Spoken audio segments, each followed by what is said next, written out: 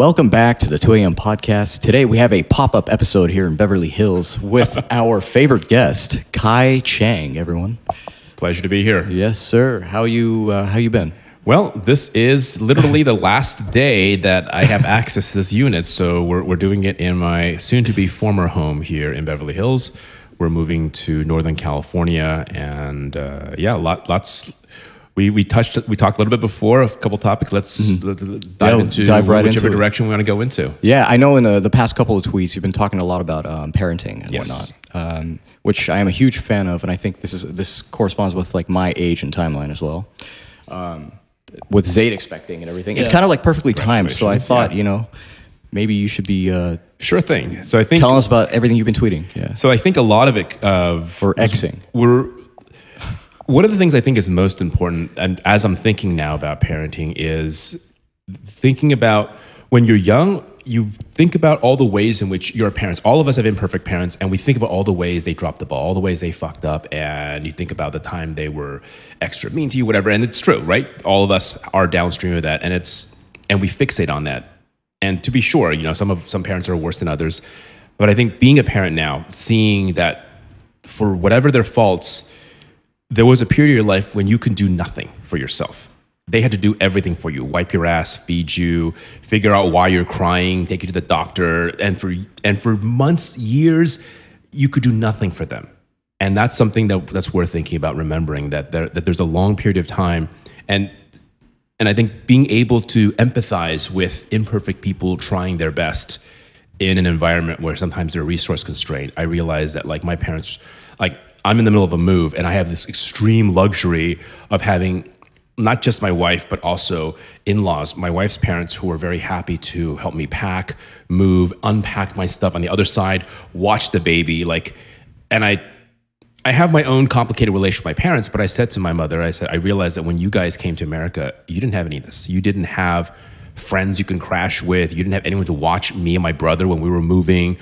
And your English was far worse than mine, so you had to navigate this alien landscape with less money, less connections, less resources, and somehow manage still to move from place to place to place, pack up everything, set up in a new place, knowing that if you screwed up and you had razor-thin margins, then you just fall, and that's it. That's the end of your story right there. And it's something that it changes the dynamic of, I think, a lot of generational trauma.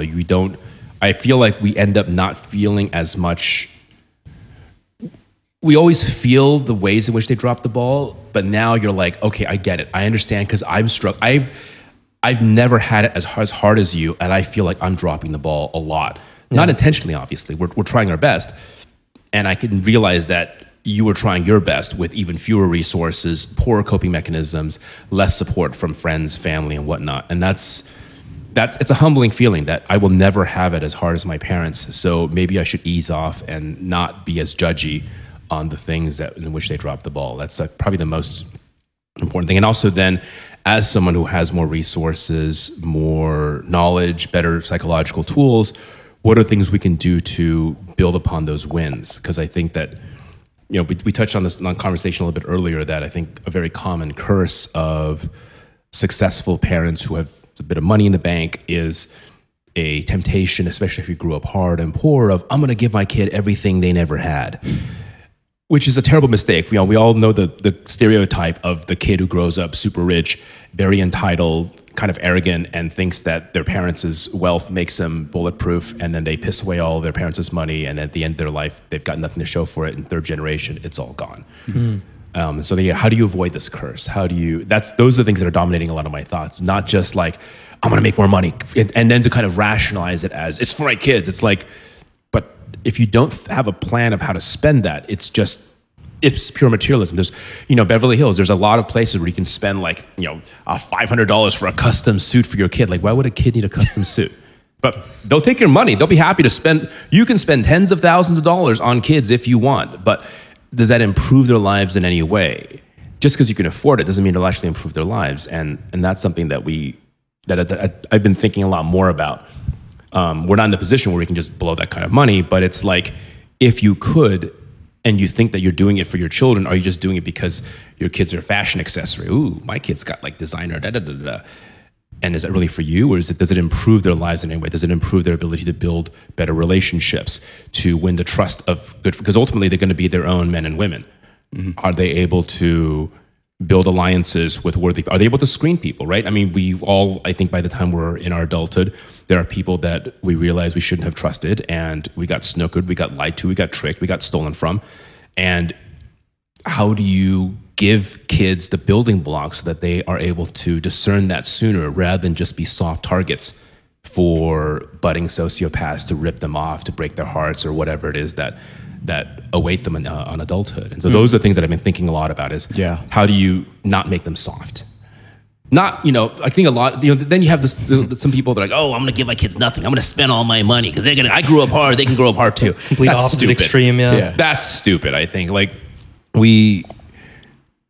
if you have an advantage, you give them a loving environment, it's powerful. It's a force multiplier to have caring parents that can afford to unlock doors that were inaccessible to you when you were younger. And I think that that's part of our duties as parents is to unlock those doors for them if they want to go through, and also to make sure that we don't obligate them to. I think one of the things we had an earlier conversation on was my wife's family, who they thought that they wanted to buy their way into a very prestigious school that she went to, and rather than it being a benefit to her because of how competitive that school was, she felt that she was constantly being outcompeted. No matter how hard she studied, no matter how hard she tried, she was always getting the middle tier or slightly below average grades. And she was like the dumb kid in her class, even though she is objectively intelligent, because it was such a ferociously competitive school. It's a prestigious school, and there are kids that are just simply going to imagine, just hanging out with the children of NBA stars, and basketball is the only thing. And everyone's dunking on you literally for your entire adolescence, and all you thought about was, you're the short kid that can't dunk for crap. How would you feel as a teenager? Your confidence, because those are all important parts of being an adult too. That's not just simply raw performance. It's also, how do you socialize? How do you find your own identity? If your identity is, why bother studying? You're gonna get your ass kicked anyway. Yeah. It seems like you're gonna need a deeper intelligence in the same thought process as self-awareness. Yes, almost for sure. For you to truly dig deep in thoughts about this. Yes. So that's something that I think has been a lot of my conversation with my wife as on environment, so that we're trying to understand that. And then her parents, they weren't trying to be malicious. They were good intention. It was like, we have some resources. We can buy our way into a prestigious school. Why would we not use our resources to improve the future of our children? A child, in this case, there was an only child. What else would we spend our money on? So even with good intentions, it can create some weirdly odd results. I don't know if you had a good high school. I didn't have a good high school experience. And for me, I think a lot of it came down to a lot of my own insecurities and the fact that parents kind of weren't there. And I think a lot of people can relate to that, the sense that the things we really needed wasn't necessarily a bigger, fancier house, being in a more prestigious school. It's deeper relationships with people that were at or near our levels, that we can grow and evolve around, people that we can develop relationships and friendships that will last for decades. I think that's a far more valuable thing than necessarily a stacking up credentials and then teeing up the next big thing. I got to do this so then I can get my admissions into this prep school, which then gets me into Harvard. And if I don't get in there, then everything. Did we ever talk about the security gate next to Stanford? No. Oh, this is interesting. So here's an extreme example of privilege gone amok. Near Stanford University, there is James Gunn High School, G-U-N-N. The high school is literally across the street from the Stanford campus. And because of its proximity to Stanford, every kid who goes to James Gunn High School applies to Stanford. Why not? You literally see it every day on your way to school. It's a very famous university, blah, blah, blah.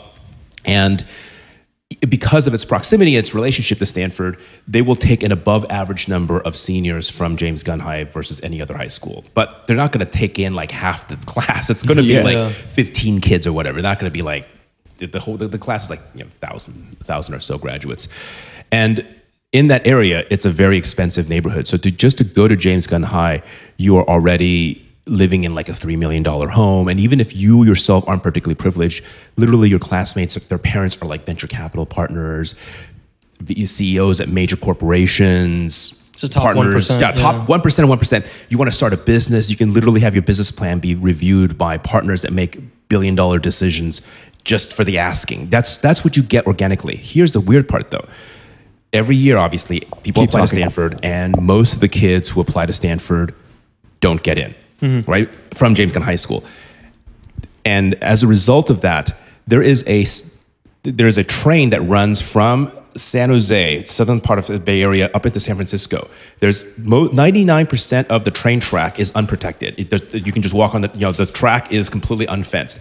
There's one area that's fenced, which is right around James Gunn High, because every year when admissions letters go out, a large number of suicide attempts are happening. These are kids that are at the apex of privilege, right? You go to James Gunn High, if you're applying to Stanford, you have good grades, you have high SAT scores, you have a lot of things going for you. But these kids, with all the advantages stacked in their favor, they would rather die than explore their number 2 option. Like, okay, we get that this is your number 1 option, but you're 17 years old. Your number 2 option is amazing. Your number 10, your number 20 options are all amazing. No, I'd rather die. I'm 17 years old and I would rather die than consider any of these other options. And that's why the parents of the school said, let's make it a little harder for these kids to just throw themselves on the track. These extremely smart, very privileged kids that they have this weird tunnel vision where it's like, either I get into Stanford or it's not worth living. It's not worth considering other options. Just because all they've been around because is the pressure. Yeah, the proximity to Stanford, well, anything else would just be failure. And I did all this for nothing. So I'd rather just, so they're extremely soft in a very important way, right? I mean, we've all experienced failures, things you put a lot of effort into and it didn't get the results you want. And it sucks. It sucks to really want something badly and then not get it. But that's also a part of being human, is to want something badly, fight for it. I mean, in competitive sports with soccer, right? You will rehearse, practice, get stronger, blah, blah, blah. And then sometimes it's just someone else gets a lucky shot and you really deserve to win and you want the other person, they just won through sheer dumb luck. Yeah. Or maybe, you deserve to lose. They just out-trained you and they kicked your ass legit. But either way, it just, no matter why you lose, losing always sucks. It's part of competition. But it's part of the competition. And that notion, I think, is lost on a lot of kids of privilege because parents have spent so much of their financial resources insulating their kids from any hurt feelings. It's like, you're a smart kid. They were told their whole lives, you're a super smart kid. We're gonna give you every single activity.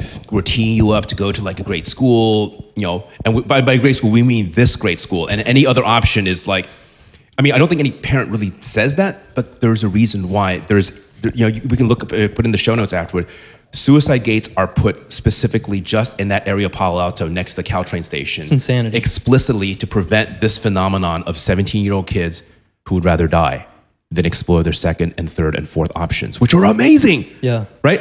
Think of how many startup people that would love to be on first name basis with multiple. Like that alone is worth so much. Mm-hmm. And if you don't want to do a startup, your friends of yours are working there's all sorts of options that are open to you, and that's a real tragedy. Imagine raising a child, feeding them, changing their diapers, encouraging them, and then because they had this stumbling block at 17, they'd rather just end their life than explore any additional options. The pain these parents must experience is something that would be really, really devastating. And it's kind of ridiculous when people who haven't achieved that level of success, at least financially, they look at these people who are quote unquote privileged and they believe that their life is just perfect. Right. Like they don't have any problems. Right. And the thing is, it's a hard and it's a weirdly it's unrelatable, but once you're there, you realize think about, it's as unrelatable as thinking about somebody, who is in the third world looking at us. Remember, there's 2 billion people on the planet that live on $3 a day or less. For them, the idea of hauling around $1,000 of equipment for a podcast, unlimited access to fresh water, it's an unimaginable luxury. Yeah. And yet, that's your life. You don't feel rich, but the reality is to 2 billion people in the world, you are unimaginably rich. This is something that only TV stations far away have. There's no way I could afford any of this gear. And for you, it's like, yeah, it's pricey, but it gets us better content and therefore it's worth it. It's an investment and hopefully you'll recoup with cost and make more of it. But even this, as middle class and poor as sometimes we feel, this is considered unimaginably rich. And then if you complain about your problems to someone who's living in the third world, like, what are you talking about? You get free clean water all the time. You have no problems. All your problems are fake and made up or whatever, right? They would look at you and whatever problems you experience, whatever struggles you have, and kind of roll their eyes and think. So I know we're on a time crunch. Yes. Talk to us about this generational business idea that you've been floating around to us. So it's not an idea. It's a society that I want to also get people to explore a bit further. It's called Hénokiens, and it is a French word for it's the French word for Enoch, and it's one of the few people in the biblical story that the biblical story, Enoch lived to 365 years and then was taken directly to heaven without experiencing human death. And Hénokiens is a French society of which the membership condition is that you must be an executive running a family business that is 200 years old or older. And that's the condition one. Condition two, you must be a descendant of the original founder. And condition three is that it must be at least 51% owned by the family. You can have outside investors, but if you're like a subsidiary of a bigger company, you're no longer eligible. And so even with these insane conditions, there's like 54 members right now that are active dues-paying members of this organization. So a lot of it comes, because we're talking about like how kids who grow up very privileged, they're fragile in a lot of ways that basically break that chain of success. Obviously, in order to afford a $4 million home, send your kids to James Gunn High School, you're very successful. Like that's obvious. But that success somehow, it didn't even make it past one generation. You created such a fragile kid that they would rather die than explore number 2, number 3 options. That's a deadline. And the other curses that we've seen with successful parents is the kid becomes arrogant and entitled. You know, my dad is super rich, and they wait for their parents to die to get the inheritance. That's their entire mentality. It's just geared around waiting for parents to die. And here, clearly, they've been able to raise children that are comfortable. Clearly, these are profitable businesses, and they've been able to not only not every kid is going to be a worthy heir of the business, but they were able to build enough of basically a backbench of possible prospects and then select the correct heir for each generation to take over the family business to the point where now they're in their 5th, 6th, sometimes 8th generation running the same business, answering the challenges of a new generation while at the same time retaining ownership and never ever losing the family. And the range of businesses in Hénokiens, one of them is Beretta. I didn't realize they were founded like 500 years ago. There was a sake manufacturing organization in Japan that was founded, I think, in like 8900 or something. Like so there are that level of that kind of dynastic. And so the idea, I guess, is that we think about, we think of success largely as, I want to make a lot of money, whatever. And that's fine. Money's important. We're not monks here. But beyond that, it's like, how do you transcend? Once you're not around, all of money that you own will just simply drop into someone else's account. Yeah. That will happen by default. What they do with it will determine whether it stays in your family or gets dissipated forever. And sadly, a lot of fortunes that are inherited get dissipated. But these are people that have successfully retained it. And that, I think, is worth studying. So So the Hénokiens, actually, they have a lot of essays and white papers of family members that they're willing to just talk about specific things. They have, obviously, internal resources that are meant for members, but there are a lot of papers published for outsiders to read. Like, here's how we handled inheritance issues. Here's how we scouted out prospective members for good heirs. I think one of the stories I really enjoyed was reading about the Laird Norton family, who they're, I think, in their 7th generation, and one of the big things they do is a family gathering every twice a year. Whoever can be available, and there are family members that they spend the entire year planning these things. Oh, wow. And so they have gatherings. Cousins get to meet each other. You get to spend time. They have money to have like a compound, and so people come in from around the country, and it's a whole vacation property. They have an in-house publishing company that publishes a coloring book of family members, prominent family members. So all the kids in the family, this is not for public consumption. It's just a coloring book that every single kid gets when they're of age, talking about all of their ancestors. Like, you're coloring it in, you're learning about, this is the founder of our family.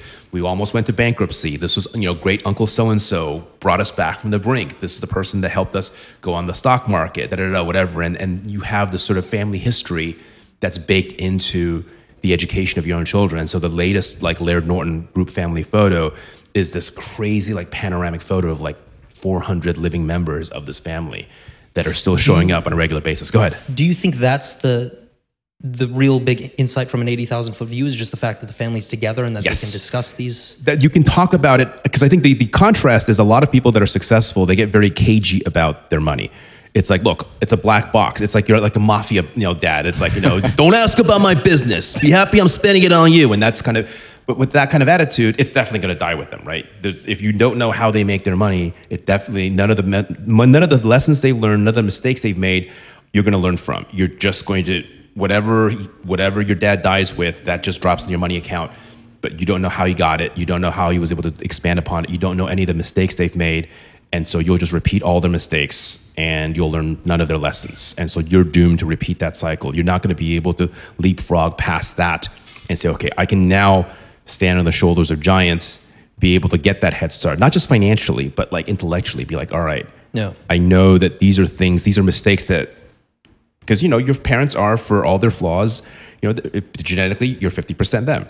And you're likely going to inherit a lot of their flaws and weaknesses. The more you can learn from them and identify and preemptively avoid some of their mistakes, the more you can make higher class mistakes. You're never going to have a mistake-free life, but you can make a higher class of mistakes and then learn from those things, so that your children can make even higher caliber mistakes. And then that's how you level up generationally. And I think that's something that I wanted to... that aim, I think, being able to focus and think in those ways is what separates the generationally successful from just simply that flash in the pan of you've made a bunch of money and your kids don't understand how you made it and that they can't wait for you to die so they can spend it on whatever they want, and then their kids are going to be broke and they're back into the dust again. Like, that's a very common and tragic story that it's predictable because of the way most people treat wealth. And the point is to kind of build it slower and set things in motion so that your descendants have the ability to make moves that you couldn't do on your own, like things that you learned too late because now you know about this, but you could have done this at like 12, 13. Well, that ship has sailed, but you can set things up so that your 12, 13-year-old, if they have certain innate talents, they can double down on it and sharpen certain things that can access worlds that you currently cannot. Well, there we go.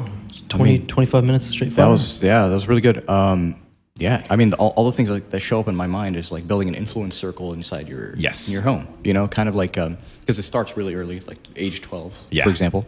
And also, there's a thing where a lot of people don't mention anymore, and you used to hear this a lot. But my hero is my father. Yes. Yep. It's slowly vanishing. Yeah. And I think it's a really bad thing. Tragic. I don't think it's just a successful person thing, but definitely because you can lack influence as a successful person, which causes the hoarding, like the black box that you have. Yes. And honestly, this was amazing. Like, good. This is really helpful. 20 minutes. This is the most insightful 20 minutes I've had all week. This whole month. This is the most helpful talk I think we've had in a very long time. For our young generation, I would listen up and just kind of like keep this in mind, especially if you resent your parents or anything like that. You got to see what mistakes were made. For sure. And learn to forgive them. Future episodes we'll dive deeper on this. Absolutely. I'll be happy. I mean, this is not my last time I'll be in LA. I'll revisit. We'll have a thing in the studio. We can expand upon things and discuss these ideas further. But I think the most important thing if you're young is that learn to forgive your parents for the ways they dropped the ball. Most of them, there's a tiny handful of malicious, but most of them, they're imperfect human beings. And remember, they were babies once too. And whatever imperfections they have, they're likely downstream of wounds that they carried from their childhood. And it's not to say that, everything is, it's morally justified. It sucks. It sucks to have people that treat you badly, to be hit and whatever. These are all negative, terrible experiences, and let's properly identify them, understand that they came from somewhere. Yeah. Nobody had like a happy, well-adjusted childhood and said, I'm going to beat the shit out of my kids to like mix things up a bit, right? That has happened never, up a bit. Right? It's like, that does not happen. All of the maladaptive behaviors are downstream of people that were raised with maladaptive behaviors, and they're copy-pasting bad patterns that was inflicted on them when they were young, vulnerable, impressionable.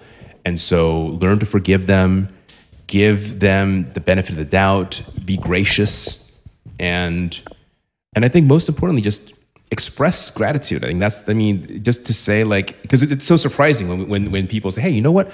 I realized it was really hard to raise me as a kid. Thank you. And then they're like, all right, what do you want? No. I just want to say, right? Because they're thinking like, you're teaming me up or something. You're buttering me up. What the hell do you want? Just try it as an experiment. I think most parents would be blown away. It reminds me of Patrice O'Neill. He had this whole thing about how, like, ladies, tell your man sometimes, like, just say thank you for like being with me. I know sometimes you're tempted, you see other girls, and the fact that you're with me, thank you. The man will be blown away. It's like, what? Because we never get thanked for that shit. So to be able to acknowledge something, because, as a guy, if you're attractive, you face temptation and you think certain thoughts, but you're not going to act on it because you're an honorable man. And it's like, but you don't get credit for it. If someone gave you credit for it, it would blow you away. Yeah. Like, as a parent also, like if you give them credit for something that is hard for them, that they're expecting will never get acknowledged, and you just simply acknowledge it. Like, hey, I know that must have been really hard when you were in between jobs and you kept us all fed. And I know you yelled a lot in the house and whatever, but you still kept us fed. That was amazing. Thank you. And that's it. And on that note, thank you, Kai. Cheers. So pleasure. Much. Check out our sponsors in the description below. Use code 2AM for anything you need. Thank you. Cheers. Bye. Awesome.